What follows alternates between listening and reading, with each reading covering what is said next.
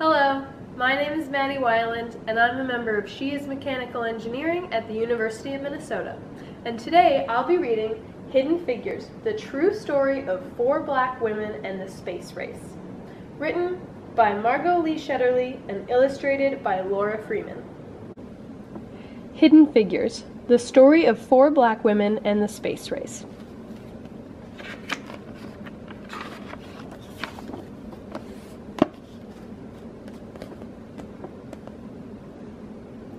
Dorothy Vaughan, Mary Jackson, Katherine Johnson, and Christine Darden were good at math.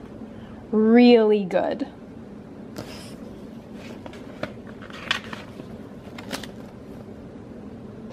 In 1943, the United States was at war, World War II. Dorothy Vaughan wanted to serve her country by working for the National Advisory Committee for Aeronautics, the government agency that designed airplanes. Having the best airplanes would help America win the war. Making airplanes fly faster and higher and safer meant doing lots of tests at the agency's Langley Laboratory in Hampton, Virginia. Tests meant numbers, numbers meant math, and math meant computers. Today, we think of computers as machines, but in the 1940s, computers were actual people, like Dorothy, Mary, Katherine, and Christine. Their job was to do math.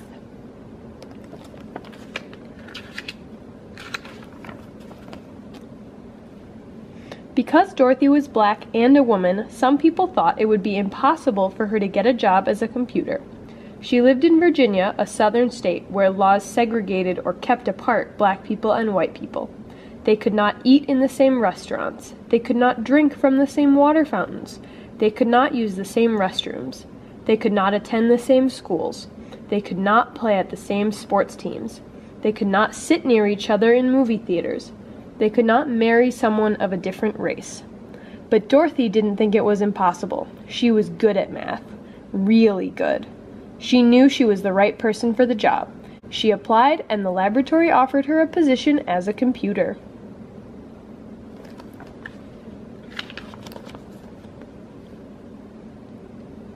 At work, blacks and whites were kept apart.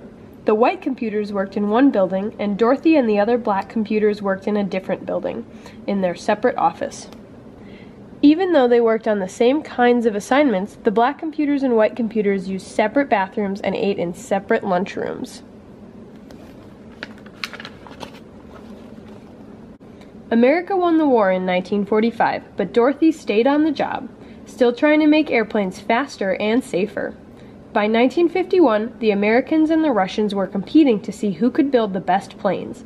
That meant more experiments and more numbers. Lots and lots of numbers. And more numbers meant the need for more computers. That's when Mary Jackson got a job as a computer at Langley. She worked in a group that tested model airplanes in wind tunnels. A wind tunnel was a machine like a huge metal box with a powerful fan attached. Mary put model airplanes in the wind tunnel and blasted them with air from the fan. This experiment helped her group improve their designs on the models before building full-sized airplanes.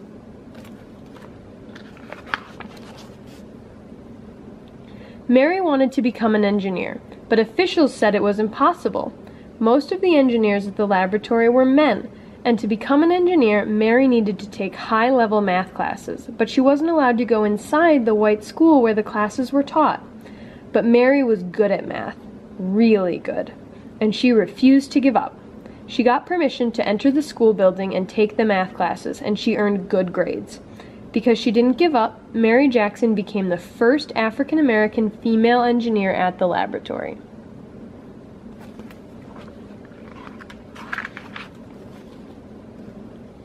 Katherine Johnson was good at math and always asked lots of questions. In 1953, she applied to the laboratory for a computer job and was placed on a team that tested actual planes while they were flying in the air. Their research was used to figure out ways to prevent future plane crashes. In one of her first projects, she learned how to analyze turbulence, or dangerous gusts of air. No one knows how many lives her work may have helped save.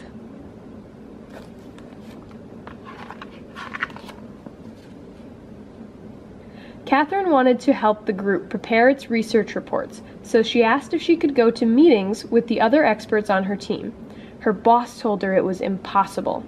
Women aren't allowed to attend meetings, he said, but Catherine knew she was good at math as anyone else, maybe better. So she asked him again, and again, and again. Catherine asked her boss so many times that he finally invited her to the meetings. Catherine was good at math, really good at math, and because she fought to be treated the same as the men, she became the first woman in her group to sign her name on one of the group's reports.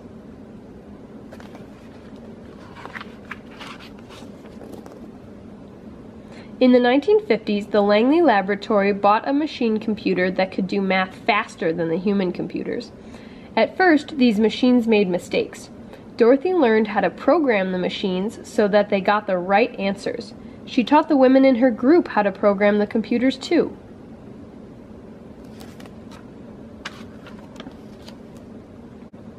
In 1961, President John F. Kennedy told Congress, "I believe that this nation should commit itself to achieving the goal, before this decade is out, of landing a man on the moon and returning him safely to Earth."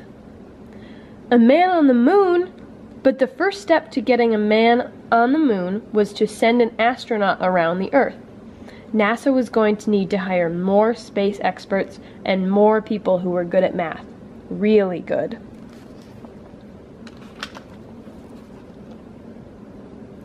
The people at the laboratory had to work together from morning to night to figure out how to send astronaut John Glenn into space and bring him back home to Earth safely.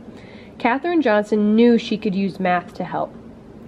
"Tell me where you want the spaceship to land, and I'll tell you where to launch it," Katherine told her boss. Katherine helped calculate the trajectories, or pathways, that rockets traveled through space. She had to plan Glenn's exact route, from takeoff in Florida to splashdown in the Atlantic Ocean. There was no room for error. No one was better than Katherine at solving these tricky math problems. Days before his mission, John Glenn wanted Katherine to double-check the machine computer's trajectory calculations to make sure it hadn't made any mistakes. When Katherine said the numbers were correct, Glenn was ready to go.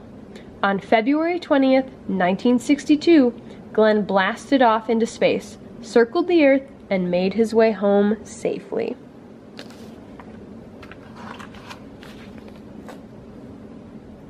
Meanwhile, laws began to change so that black and white students could go to school together. Blacks fought for the right to sit beside whites on buses and to drink from the same water fountains. At the laboratory, black and white computers started working together in the same offices, eating at the same lunch tables, and using the same bathrooms. Black and white moviegoers could sit next to each other in the same theater. Across the country, people started to think about ways to bring equality to all Americans.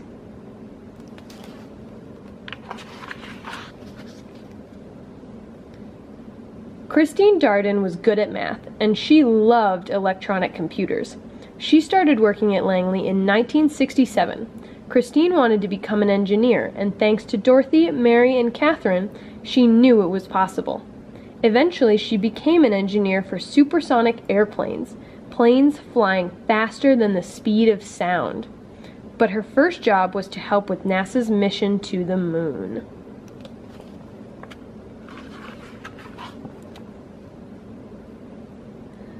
The people at the laboratory prepared for years to send astronauts to the moon. About 238,900 miles away from the Earth. Finally, on July 20th, 1969, the world watched as the three men arrived at the moon in their Apollo 11 spacecraft. "That's one small step for man, one giant leap for mankind," said astronaut Neil Armstrong when he stepped onto the dusty surface. But it was also a giant leap for Dorothy, Mary, Catherine, Christine, and all of the other computers and engineers who had worked at the laboratory over the years. The moon landing was a successful from takeoff to splashdown. But there was no time to rest. Once NASA landed astronauts on the moon, the people at the laboratory began dreaming of sending humans to other planets, such as Mars or Jupiter or Saturn. They started to imagine hyper-fast space planes that could travel around the Earth at 7 times the speed of sound.